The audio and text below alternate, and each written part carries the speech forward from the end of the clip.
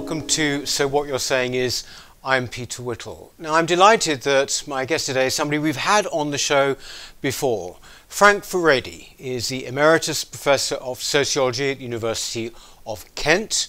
He's the author of numerous critically acclaimed books. When he was on last time, we were talking about his book, How Fear Works. This time, he has a new book out. It's just come out, which is called Why Borders Matter, Why Humanity Must Relearn the Art of Drawing Boundaries. Thanks for joining us again, Frank.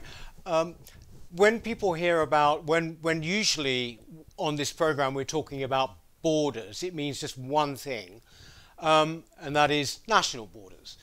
But can you just give us an overview that your book is about something much wider than that? Yeah. Basically what happened was that I was asked to do the introduction to the Philosophy Day in Holland on the subject of borders. And when I began to look into giving this lecture, I realized that not only were national borders being contested and called into question, people were saying borders are somehow evil or immoral or exploitative. But every border and every boundary that has been important in giving meaning to human experience is now seen as somehow discriminatory or immoral. So the border between children and adults is now seen in a highly sort of dubious kind of a way, and the symbolic boundary separating children from adults is often called into question. You probably will have heard all the debate about the conventional boundary between men and women, and people now see that an unfair distinction between men and women. There must be a whole lot of other sexes that are not taken into account. We now call into question the boundary between human beings and animals, and argue that in fact, there is a lot more similarity between some animals and humans than we suspect. The border between public and private is being pulverized, and gradually you cannot make any more distinctions. And what became very, very clear to me is that any form of important cultural distinction that has given meaning to human experience is now being contested. And that's how the book came about. I'm trying to explain the connections between why it is that precisely the same people that call for open borders are also the same people that query the conventional distinction between men and women and are uncomfortable with the distinction between the private and the public. I mean, there is a sort of paradox, is there not, at the heart of this, is that you've got this desire for what you might call openness, no borders. On the other hand, we seem to be living in a more and more prescriptive time. I mean, that's a paradox. It's a paradox, and it's something that I address, because what's very interesting is that the kind of people that denounce the policing of border, and they say it's violent and it's unjust, and that should never happen in a civilized society, are also the same people who are very busy policing culture. So you have this new movement against cultural appropriation, where people are continually sort of scrutinizing who's wearing what kind of haircut. Is a white person allowed to write about a Native American, or a man? Can a man write about a woman? And all these identity cultural groups are policing one another to make sure that you don't infringe on that. So you have this interesting development where, and I make this point, is that the people that are against distinctions are only against the distinctions that are rooted in the past, are only against the distinctions that have given meaning to human experience over the centuries. They've created their own ways of protecting themselves. I think the most striking example is that in the United States, there's been this tremendous hostility to Trump building that wall on the Mexican-American border. And you think, well, the people who are hostile to walls and borders, would be open to everything. But they are the same people who are continually agitating for safe spaces. They want to have their own safe space where they're in a sense, kind of cut off from criticism, immunized from being offended. So there's a kind of interesting parallel going on here, a double standard, where some borders are attacked, and these are the borders that I think are really important, and the new ones, which are very personal, very private, identity-based, they're kind of recreated as the new kind of borders that are legitimate from their point of view. Do you feel, Frank, that would it be right to say that you are therefore pro borders in the nation state sense? Well, it was a bit of a journey of discovery, because historically I'd always presumed in favor of openness, of allowing as much movement and migration as possible. I myself come from an immigrant family, so I'm quite sympathetic to people having to have the freedom of movement. But what I'm against, and what I've learned is a really big problem, is when the very idea of a border is called into question. And the reason for that is because we need national borders as a way of creating communities. I think one of the things we learn from history is that communities are bounded in space. Right from the Greeks onward, we learn that the walls of the city-state provided the context within which public life could occur, where citizens could trust each other and engage with each other. And similarly today, we need national borders in order for democracy to function, in order for public life to work, because unless we have citizens who are being able to hold to account the political system, we're in big trouble. And who are citizens? Well, the citizens aren't world citizens, kind of living in the abstract, although some people would claim it'd be much better if we were all citizens of the world. They're actually citizens of a particular space where they've, over the centuries, been generationally created, and where there are links and responsibilities that people, citizens, have towards the generations that preceded them and the ones that come after that. And even immigrants who decide to become immigrant citizens, when they come to a country, they still become at that point bounded. And in a moral sense, they become part and parcel of that kind of community that exists within those borders. So it's right to say, isn't it, that obviously when you started out politically, Frank, and when you founded the Revolutionary Communist Party, I would have thought the whole basis of that international Marxism was total internationalism, no borders. It has been a gradual. What changed? Has this been a gradual journey for you to this belief now, or? Well, I think that there's often been a lot of confusion on this, both by the left, by Marxists, and people who are sympathetic to what I see as being a universalist aspiration. I think the German philosopher Immanuel Kant quite rightly talked about universalism as being a positive development, and quite rightly he talked about the need for humankind to see themselves as having something common that's very precious, that needs to be preserved. And therefore, as members of a human species, we do have a degree of responsibility for each other on the moral plane. But at the same time as we have that, we also aren't just simply human beings. We're people that are born into a particular family. We're people that are born into a particular community. We have neighbors, we have family members. We belong to a particular nation. And therefore, whilst morally we take responsibility for the whole of the human species, we have a different relationship with those to whom we are accountable, the ones that are part and parcel of the space that we inhabit. And it seems to me that once you begin to understand the situation like that, you can be both generous in terms of kind of being committed to the freedom of movement, while taking very, very seriously the nation state, national boundaries, especially today when there's so much of an attempt to destroy the sense of national commitment and national identity. We have to bend the stick in a different kind of direction than would have been the case in the past. Do you think one can believe in freedom of movement, if you like, in a broad principle sense, I suppose. But would you say, therefore, that, for example, the historic mass migration that, say, Europe has been seeing and Britain's been seeing, would you say that that therefore must be destructive to the idea of community and borders? Well, I think it's the situation is a little bit more complicated than that. The way that I look at it is that obviously people in a particular community have got the right to make a decision and decide, whether they want migration or not.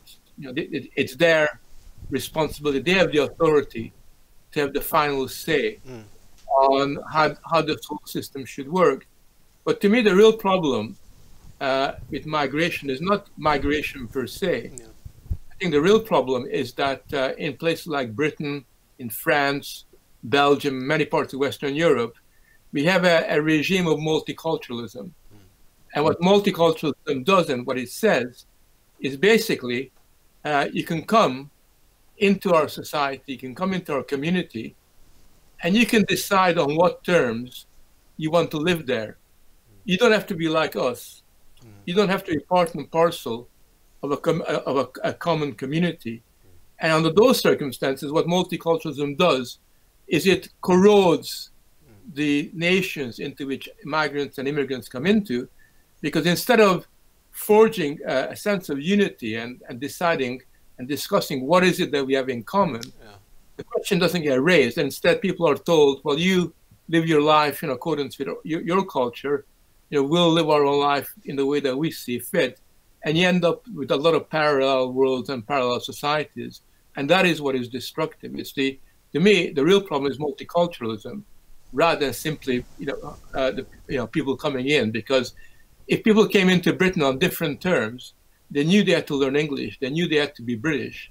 They knew that they had to sign up to the values that, sort of are part and parcel of our history. Then the problem would be very different.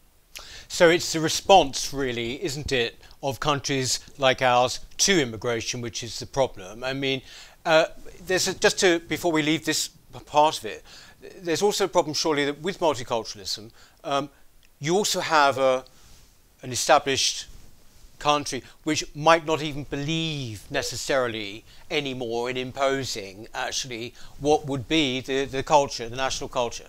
In other words, you hear that in a crude sense this idea of signing up to the culture you're living in. That's very weak, that feeling now, isn't it? Yeah, I mean, this is obviously the reason why we have multiculturalism in its form, because the political establishment in Britain, the cultural establishment, is very uneasy with the traditions of Britain, with the history of Britain, with the kind of values that made Britain what it is, and is much more comfortable about trying to sort of move away from that, and in fact often uses immigration as a medium through which sort of new values can be imported and celebrated.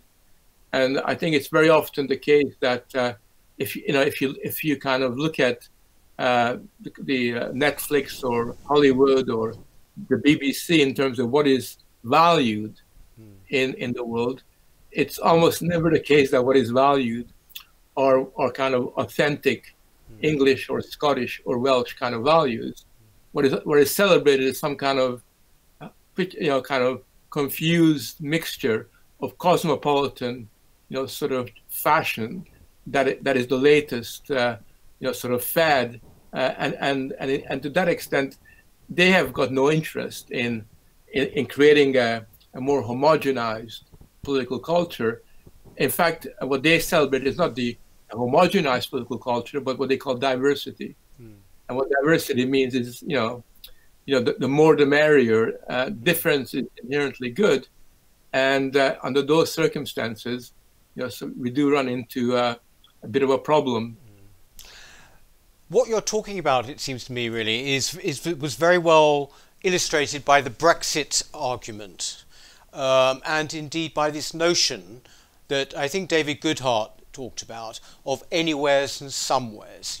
Anywheres are the people who are the citizens of the world, and almost celebrate the fact they have no roots. They want to be rootless, and the somewheres are the people who have a sense of locality and attachment. You'd say that that is pretty much really what you're actually talking about, isn't it, as well? Yeah, to a considerable extent, you do have people who pride themselves on the fact that they continue on the move. Yeah. They boast about the fact that they feel just as home in Hollywood as they do in Paris or in Berlin. Yeah. And they, sort of kind of cultivate this cosmopolitan image whereby they have, they kind of haven't got the sensibilities. They don't really take seriously the customs of the cultures into which they were born. And it is interesting to note that these people who are so ruthless, the anywheres, at the same time, when you kind of scratch the surface, are totally obsessed about space as well. Mm. But it's not the space into which they were born into, it's their personal space. And in the book, I talk about how, particularly in the United States, you now have this obsession with personal boundaries and with personal spaces that somehow you need to keep people at a distance from you.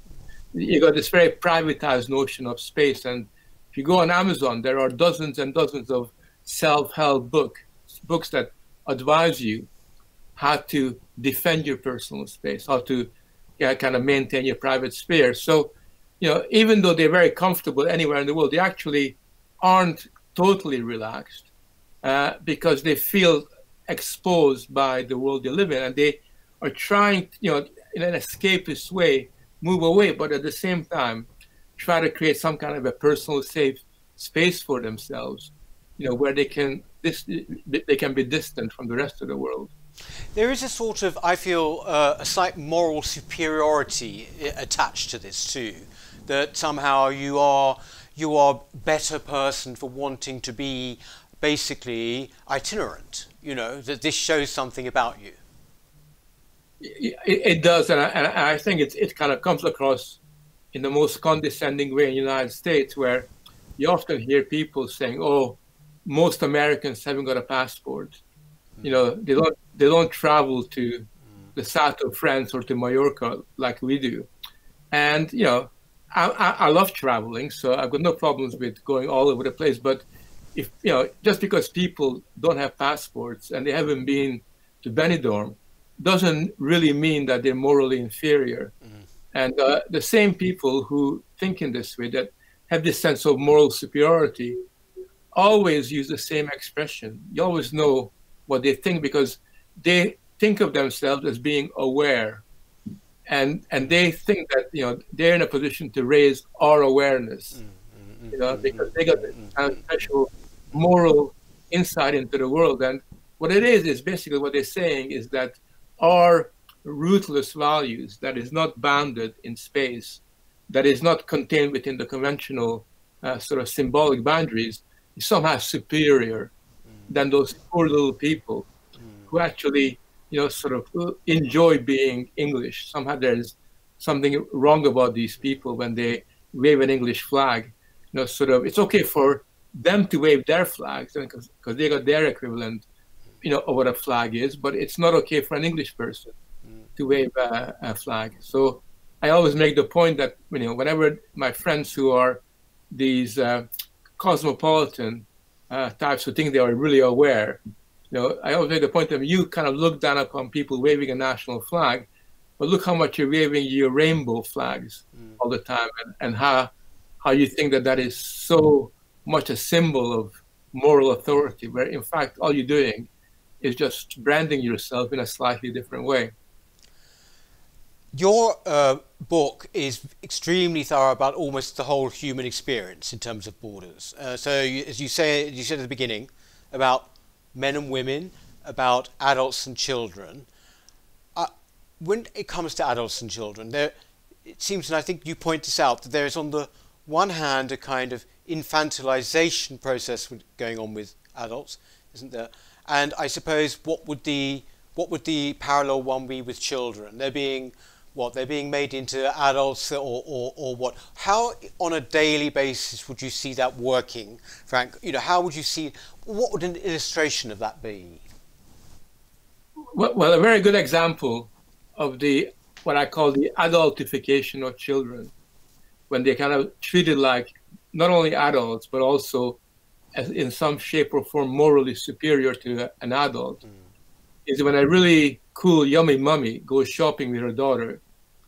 And instead of the mother telling the daughter what clothes to buy, she asks her daughter, what should I wear? You know, make a suggestion. The daughter tells the mother how to dress. And it's when you get the yummy daddies, you know, boasting about the fact that they wear the same T-shirts as their sons, and they listen to the same music as their children. They really love the fact that they're their children's best friends instead of their dads and their moms. You know that you really are in trouble, you know, when that occurs. And I think that the most grotesque way in which children have become adultified and adults have become infantilized is when you look at Extinction Rebellion, where you have someone like Greta Thunberg being put on this pedestal as this moral authority who's entitled to lecture these horrible adults who have made the world so bad for little 14, 15-year-olds.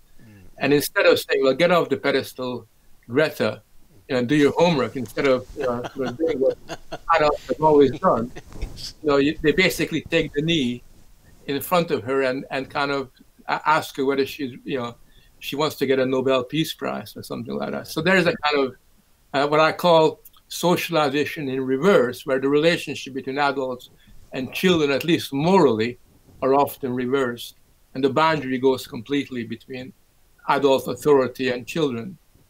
But is this something that you see to be global? It seems to me that this is almost entirely a Western thing. You know, America, Britain, the English-speaking part of the world. Is this really the case in other cultures? I mean, what I'm thinking of, Frank, is that where there is still a strong religious structure, for example, or moral structure, this doesn't really occur so much, does it? I think this is very, very strong in the West. It's particularly powerful in the Anglo-American sphere and in Northern Europe, the Scandinavian countries. It's less so the case in Spain, in Greece, and in the Mediterranean countries. And of course, thankfully, much of Central Europe and East Europe and the Balkans have been immunized from this. But I think it's important not to be complacent, because in my travels, I've noted that these kinds of ideals percolate through what I call American or soft power. You have to remember that people watch Netflix everywhere, all over the world, China, India, East Europe. And you watch a Netflix program, and I can bet you my £10 against your pound that in that Netflix program, the child will come across as sensitive, as morally superior to the dissolute, you know, sort of bad-tempered adults. There's the kind of message that comes across almost subliminally. And I think for that reason, you'll find that increasingly amongst the middle classes in Shanghai or amongst the middle classes in Osaka or Tokyo, some of this kind of cultural sensibility is also becoming quite influential, quite powerful. And therefore, unfortunately, even those societies that have a more sturdy, confident cultural outlook, even they are susceptible to internalizing some of this. Do you think that, you know, moving on to the points you make about the public and private sphere in adult behavior, or indeed in young people's behavior, do you think that there is anything in the idea that younger people have essentially given up their privacy? They, you know, that they don't mind this blurring. They don't see any distinction. They're quite happy to put it all out there on social media. Is that where that's come from? Well, I think the younger people are the beneficiaries, if you want to use that word, of the dissolute behavior of their adult kind of predecessors. I think it's been happening for a few generations now, that the private sphere often is seen as a very dark, bad space, and where stoicism or the stiff upper lip or trying to take your family too seriously and close the door and speak in ways to members of your family that's different to the rest of the world, those things are seen as negative for a very, very long time. And I remember as far back as 1990 being involved in a debate where we were arguing about this emotionalism that was really kicking in, which then acquired its most caricatured form when Princess Diana died. And you had this national outpouring of grief where people were competing with one another as to who is most upset, people crying in public. And where I remember when Prince Charles, I think, was criticized for not crying in public and having this stiff upper lip, as somehow that was morally inferior to what good people did. So this has been going on for a very, very long time. And the present generation with their social media have inherited a world where there is no value attached to private life. There's no value attached to being on your own. In fact, the value that is attached is to people who open up in public. You know, the reality TV format where politicians freely talk about their mental health problems, their alcoholism, their faithlessness with their partners, their sexual problems, where they can talk about anything. And the more you talk about, the more private the thoughts are that you reveal, the more you're praised for being brave. Right? You know, the more you're seen as a genuine, authentic politician. And if you're a politician that says, no, actually, I'm not here to talk about my mental health issues, I'm here to talk about policies and what I've done, that is seen as somehow a blemish on their record. So we have created a world where private life, you know, sort of in its important conventional senses, has got no real moral authority attached to it, but increasingly seen as something negative. You know, in privacy, you beat up your partner, you abuse your children. In privacy, the families distort the well-being of kids. So in that sense, open the door. You know, that's the argument. Open the door because we don't trust you.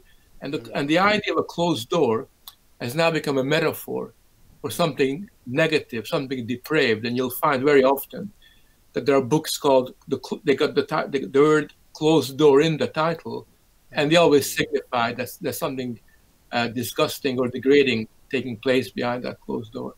What effect do you think, Frank, has this whole COVID episode had on the idea of borders? I mean, here we are, you know, in the, you know, socially distant time we are, and, you know, people are being stopped from traveling and all this. What do you see as being the effect this will have on the phenomenon that you're writing about?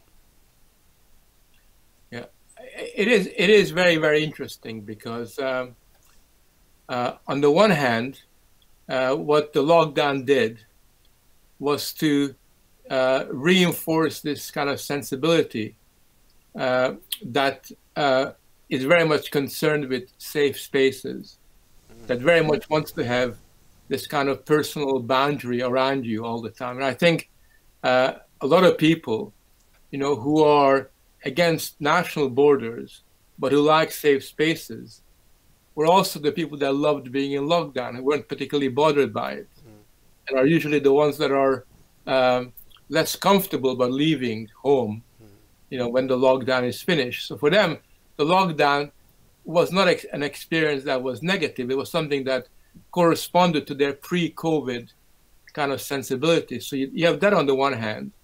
But on the other hand, what you also have is that because of this global upheaval, because of this terrible epidemic, we've become conscious of the fact, you know, that borders do matter.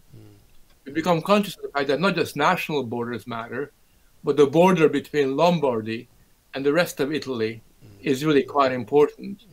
And we now are in a situation where all of a sudden we realize that even though we're part of the same human race, nevertheless, you know, there are very differential experiences and different cultural reactions which correspond very much to borders and boundaries. So it kind of has reinforced perhaps the strength of that. But nevertheless, the bad news is that what COVID-19 has done is it's reinforced many of the regressive cultural tendencies to do with symbolic boundaries.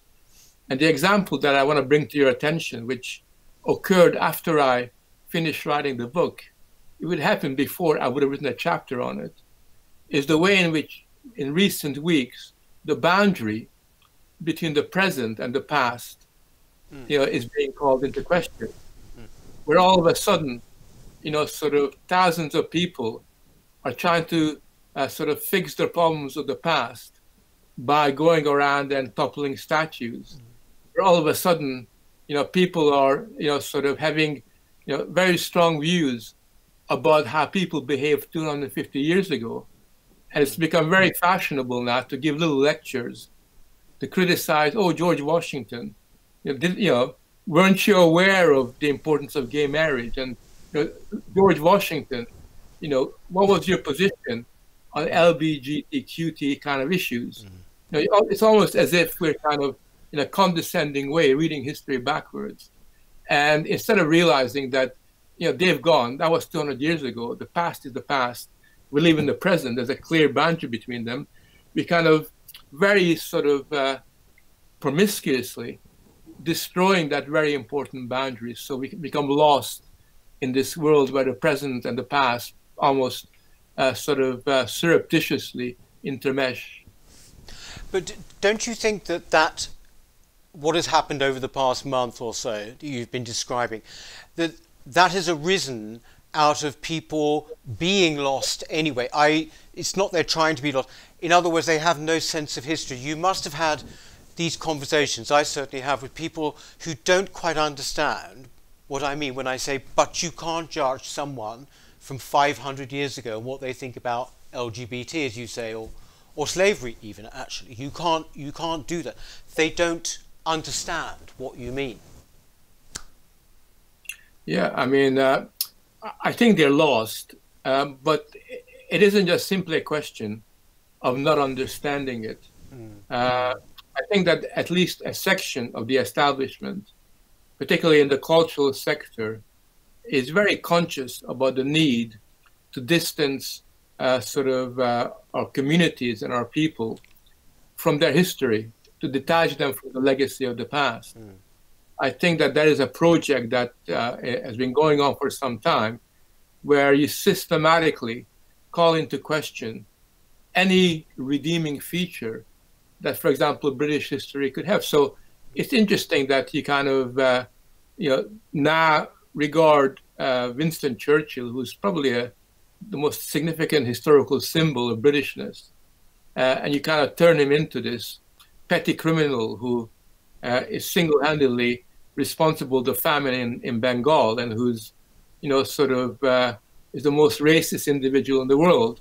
And you erase his role in terms of mobilizing society to stand up to the Nazis. That becomes relatively unimportant. And what you're doing in that sense is you're diminishing Britain's heroic episode during Second World War. You turn that into a kind of a mundane, minor historical footnote. That's what you do. And then you do that with everything, because what you also call into question is, Lincoln. We used to think that Lincoln was a really good guy, for abolishing slavery. Now we kind of want to topple down his statue because, he might have had some kind of blemishes on his historical record. So what we're basically doing is creating a year zero notion of history. A year zero where anything that's possibly good begins now, and it begins with the toppling of statues, and it begins with, getting rid of labels of Aunt Jemima, of food packages, and anything that has preceded before then is like the bad old days. Not the good old days, it's just the bad old days. Nothing good about it, it's just bad. And I think that is more than just being lost. That is an attempt to deprive society of its signposts, its historical signposts. How seriously do you take what's been happening? Right. very seriously, I think that two things come to mind. As usual, the real problem for me is the reaction to what's happening, and the kind of moral cowardice of the authorities, and the reluctance to basically hold the line. In fact, there is no line to hold as far as they're concerned, because that boundary, even the boundary that sort of exists between the rule of law and the breaking of law, is now open to question, and it's quite debatable. And when that occurs, when you have, for example, the police, in a sense, dancing with demonstrators, as they did in Extinction Rebellion, or taking the knee, as they've done in the more recent BLM demonstrations, instead of behaving as police officers, they basically pretend to be regular guys, who have no special responsibility for the maintenance of order. So you got, on the one hand, that kind of cowardly response, where at every single step, I think it's probably best personified by the Archbishop of Canterbury, just a Welby, who, in a sense, casually says, well, we're not sure whether Jesus Christ was white. In fact, he probably wasn't white, because he was born in the Middle East. So that's the end of the discussion. And then he says, oh, we're setting up this review board to decide which statues can be toppled over in our churches, which ones we no longer need anymore. And just like kind of out of the blue. So you have, I live near Canterbury, this beautiful Canterbury Cathedral, with dozens and dozens of beautiful historical statues and figures. They've been there. They've been part of the cathedral for centuries. They are what makes the cathedral. And if Welby has his way, well, the cathedral is going to look like a bowling alley. There'll be so much space there when all those kind of statues are removed that you might as well set up a bowling alley there, because that will have more theological significance than what will be left after he's done his business. Interesting, you say about the boundary between the past and the present that's broken down, and they want to break it down. Obviously, there's the definition, I think, of Edmund Burke came up with, of society as being those who were before us, those who are now, and those are in the future. That is the whole essence of a society and a nation. And really, in a way, that is being obliterated, is it? Because these people like Welby, they're not acting like custodians, they're acting as though they have kind of omnipotence, aren't they? Their judgment comes first.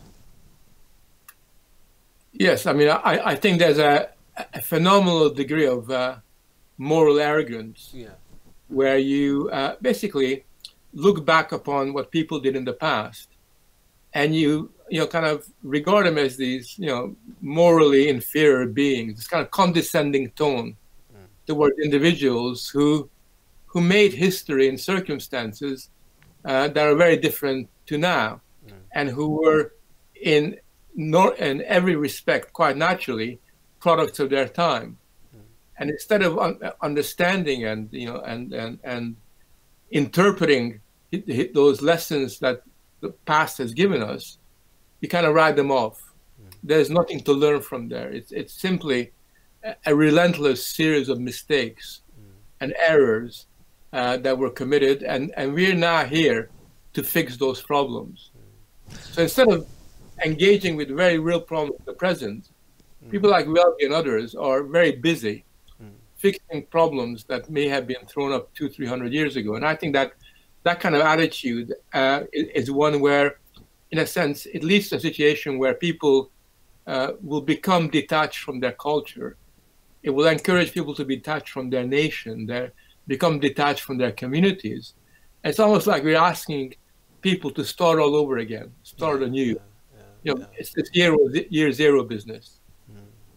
Finally, Frank, just on this whole trouble that's been happening, I wonder whether you could comment on this. I read a very interesting piece in The Spectator recently, this week in fact, which was saying that this isn't quite what it seems what's going on, that in fact this is a reaction by the elites to having been disagreed with in, the referendum. with Trump, the rise of populism, that somehow this is not, it does feel different. I would say that myself, it feels different. But the insurrection is not about economics, it's not about equality, it's not about class, it's essentially anger at being disagreed with at the ballot box. Do you think there's anything in that? I think there is something in that, you know, people, I'm always surprised how there are people who voted for Remain and they cannot forgive people like me for supporting Brexit. I would have thought after a few months, you know, we go on live, we have a pint, and we say, well, it's been done, let's move on. But no, they're as far as they're concerned, this has been a sin that's been committed, and they're very, very angry about it. And similarly, you know, people, you know, fear this kind of populist movement that has emerged in many, many countries. They are really worried about the fact that Trump managed to get elected, despite their confidence that someone like him would never come anywhere near the presidency. So obviously they are very angry and sometimes even insecure. So that is very much part of this scenario. And it explains why it is that the world has become so polarized. Yeah. I think there's also a little bit more than that, which is we have to remember that what we're seeing is a new phase of the culture war. And the culture war has been going on for some time now, where the issues have been debated, you know, sort of and argued. And unfortunately, despite the success of populism, despite the success of Brexit, despite the fact that people voted for Trump, the other side is winning the culture war. And you can see this. I mean, just take an example that has a lot of people in America reeling over. The American Supreme Court, which is meant to have a conservative majority, it's meant to be Trump's court. Yeah. That's the way people said. This court has decided last week or the week before to give new employment rights to LGBTQT, whatever, how many members of the alphabet are there, kind of people. And I'm not against people having employment rights, but basically, this was an incredibly important judgment that kind of reinforces the power and the influence of identity politics, the weaponization of identity within the workplace in America. And if that's happening under Trump, and it's happening under the guidance and the decision of a so-called conservative Supreme Court, then you can imagine, you know, sort of what the problem is at the moment. And I think that, you know, we are in a world where in Britain, there's very few of us that are prepared to say, I don't support the Black Lives Matter movement. I'm an anti-racist, you know, and I've been anti-racist all my life, but I think the politics of BLM is wrong. You know, how many people have you heard stand up and be counted on this? Because many people deep inside know that this movement has got a lot of flaws. You know, they've got a lot of problems with it, but people are too scared to open their mouths and raise their voices. So, you know, it is a problem that we face with, and the present moment, you know, sort of is one where the battles, the very important battles about the soul of our community is being fought out. And I think that one side is not doing very much, you know, sort of to fight back on the battlefield. It's been unbelievably weak. I mean, as somebody who was a Marxist, when Black Lives Matter is called Marxist, what is your reaction? Do you think that is a caricature? Or, I mean, what would you call them? I wouldn't call them a Marxist. If you go on their website, they are a movement that has brought together different elements of identity politics. Yeah. On their website, therefore, intersectionality. They basically say that the nuclear family is dubious and questionable. You know, therefore, trans rights. Therefore, all these different identity group rights.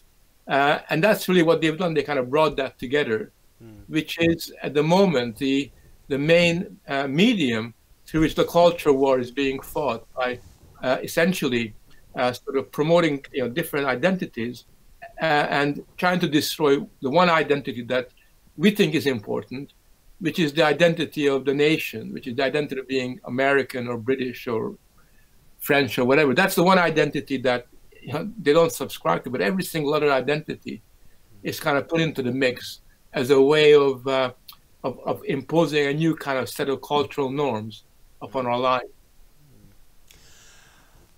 Can I ask you, when we finish, you said we're in the stage of a culture war. We're in this a particular stage of the culture war. What do you think the next stage would be, the way things are looking at the moment? I think for some time to come, the battleground, the very important battleground, will be on how we view and use our legacies. You know, what kind of value we give to our history, what kind of value we give to the institutions that have been created over the decades. How many of those institutions and how many aspects of our legacy can we preserve and hold on to? I think that's a really important sort of battleground, because if we lose sort of the history, if we lose our past, if we forget where we come from, then I think we'll be in a very difficult position. So for me, this is one of the most important areas that we need to engage with, and we've got to use all of our resources to be able to put up a good fight and not allow the year zero cultural entrepreneurs to win this battle. I couldn't agree more.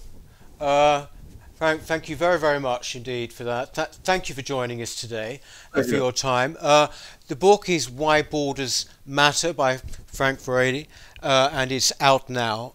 So please do look it up, won't you? That's all for So What You're Saying Is this week. I'll see you next week. Thank you very, very much indeed. Thank you.